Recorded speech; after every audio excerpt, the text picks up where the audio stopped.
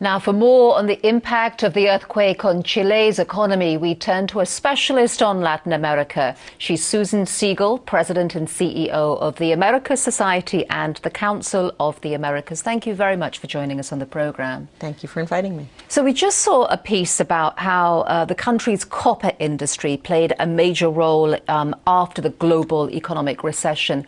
Will revenue from the copper industry help in the aid effort in this massive earthquake? Absolutely. Since really the early 90s, Chile's had an offshore copper stabilization fund where a number of the revenues from copper actually flow.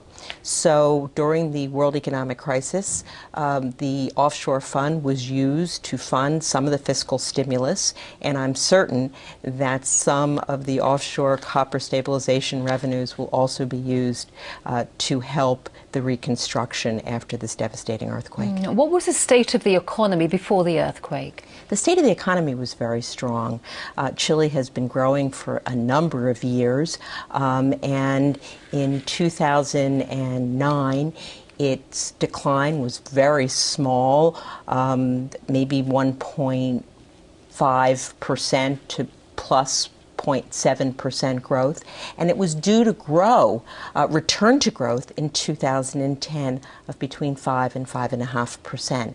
And I actually think that Chile will grow quite substantially in 2010 because while the impact of the earthquake will be felt in the first quarter, maybe the second, clearly reconstruction from the earthquake will have a stimulating effect on the economy, and investment will create jobs and create growth.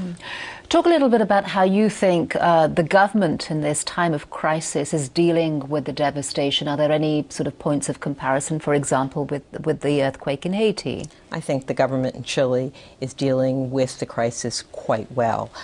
It was a devastating earthquake, 8.8 on the scale.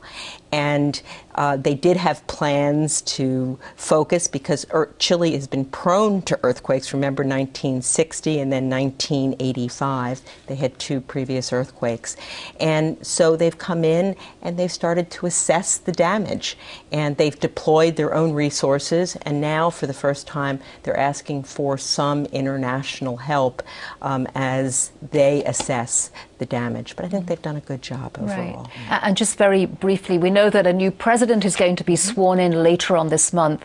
How can the government prepare for the transition in a time of crisis effectively? The morning after the election, they had breakfast together.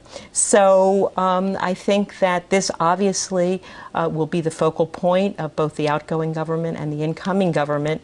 But I think that the transition will go on smoothly and on schedule. All right, Susan Siegel, thank you very much for joining us. Thank you.